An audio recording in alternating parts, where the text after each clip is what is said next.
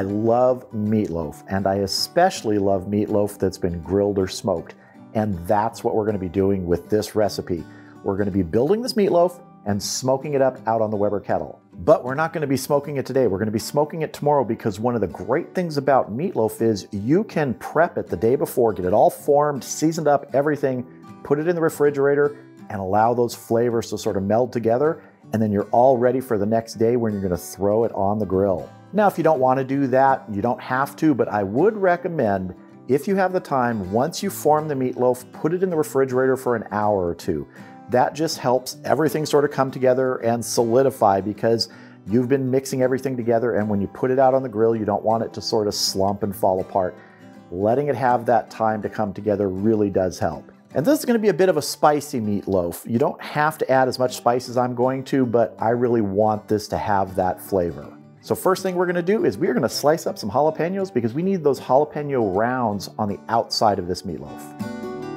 I'm just gonna cut the stems off. And then we're just simply gonna cut these into, I don't know, maybe 1/8 inch slices, about like that. I wanna try and keep them at least uniform thickness. If you're off a little, it's not gonna hurt anything. I think I may only need one. I don't know that I'm gonna need to do both of these jalapenos. Now, once we have these sliced, we wanna go ahead and get that center portion with the seeds out of there. If a few seeds slip through, that's not gonna really hurt anything, but we wanna kinda get them off and end up with this, just a nice little round. All right, I'm gonna go ahead and clean these up, and then we'll move on to our next ingredient.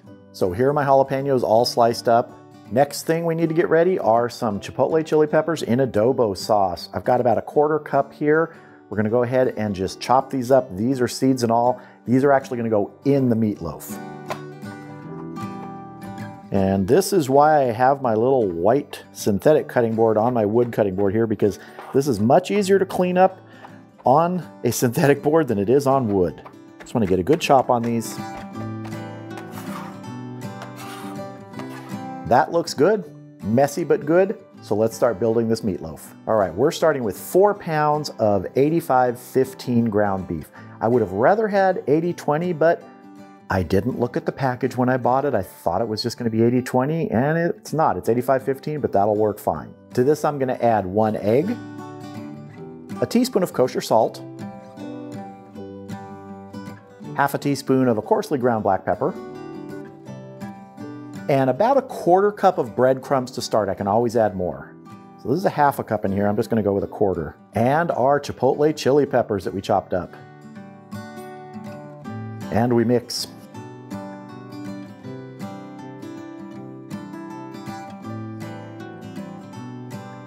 Make sure you turn it over and turn it over. For me with meatloaf, it's okay if it's a little bit dense if you pack it down when you're mixing it, because you want to get everything incorporated there. Kind of like you're making meatballs. Okay, I'm going to add the rest of those breadcrumbs, another 1/4 cup. A lot of times that's just by feel. Does it feel a little too wet as you're mixing it?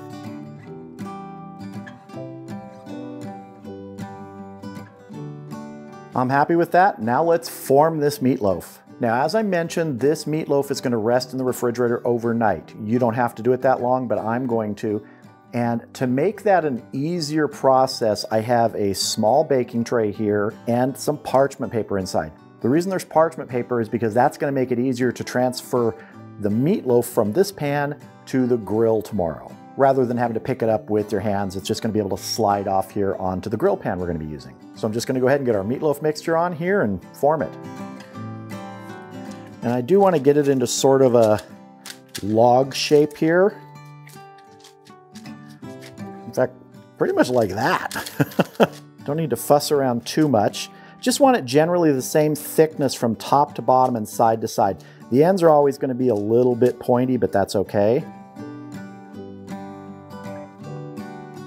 Now, before we get our sliced jalapenos on here, I want to hit this with some seasoning on the outside.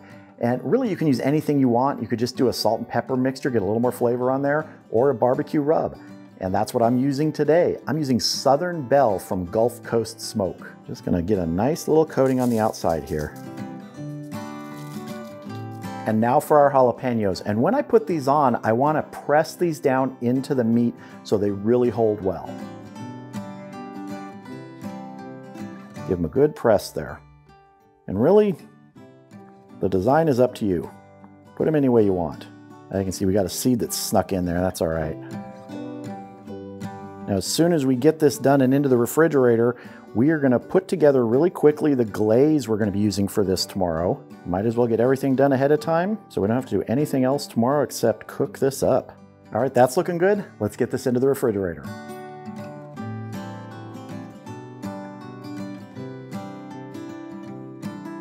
So the glaze we're going to put together for this is pretty traditional except for the addition of some heat. We're starting with about half a cup of regular ketchup, and to this I'm going to add maybe 2 tablespoons of hot sauce. You can use whatever hot sauce you want.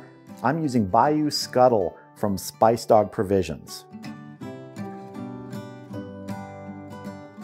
You know, I take that back. That was about 2 teaspoons. This is pretty hot, but really it's about adding as much heat as you want to this. So 2 teaspoons, not 2 tablespoons. And we're just gonna mix this together. Guess I should take a little taste.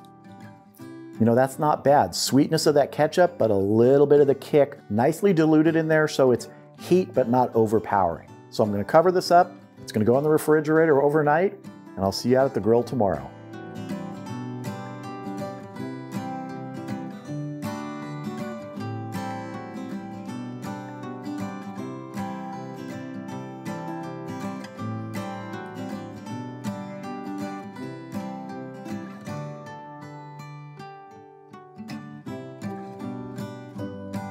All right, the Weber Kettle Performer is up to temp. I'm shooting for 350 degrees today. I have the Mallory cast iron grate in there, and I'm using the Mallory firewall. That allows me to dial in the indirect zone just the size I want. And if you can see me through the smoke, that's cherry smoke. I'm using a piece of cherry today. So let's get our meatloaf on.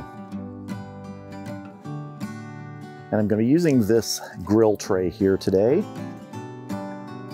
That will make it easier to take the meatloaf off when it's done.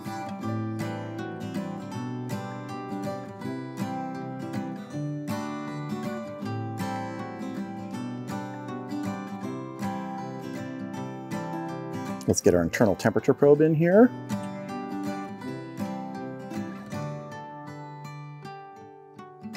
All right, I'm gonna go ahead and get the lid on. The ultimate internal temperature we're going for is about 160 degrees. But at about 110, we're gonna glaze this with that spicy glaze we made. So I'll see you back here when we hit about 110 degrees.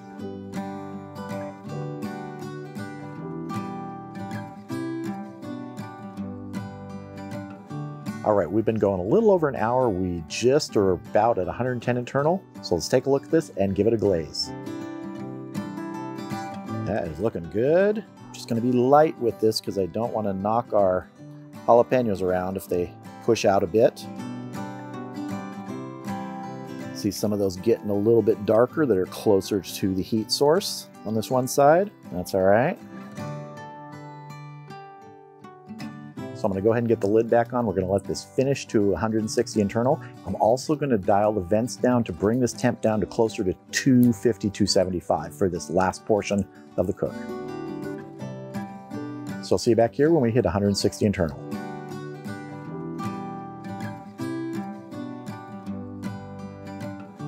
All right, we're coming up on 160. Let's take a look. That has some beautiful color. All right, I am totally happy with that. I'm gonna get this off here, get it inside. I'm gonna tent it loosely with foil and let it rest for about 15, 20 minutes, and then we're gonna have a taste. So here's the finished meatloaf. It's been resting for about 20 minutes, and I'm just gonna cut in and see how we did.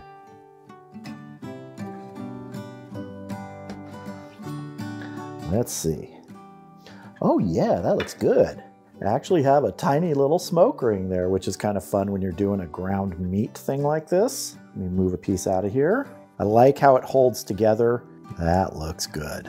All right, let's go ahead and cut a slice here and get a taste right on the board. Ooh, that looks good. We're having a little juice lunch with some meatloaf. Just cut a piece of this here. And let's cut a couple pieces. We'll call this lunch. Here we go. Nice little kick from those chipotles inside. That is really good. And I did have a little bit of that outside edge there with that sort of spicy glaze. It's not overpowering. This is a meatloaf with a little bit of heat, and I really like that. Now, if you wanted to, you could hit each individual piece with some glaze after you cut it. That would be good. You could put any other sort of flavor on this, hit it with some flaky sea salt. Anything that you want to do to this is okay. That's one of the great things about meatloaf. You can create a flavor from the beginning, and as you get to the end there, you can even dress it up more. Want to try a piece with some of those jalapenos on the outside. Jalapenos can sometimes trick you. I've had jalapenos that are blazingly hot, other ones that are just mild with a nice flavor. I think the one I used here is right in between. It's got good heat, good flavor. All in all, super happy with this meatloaf.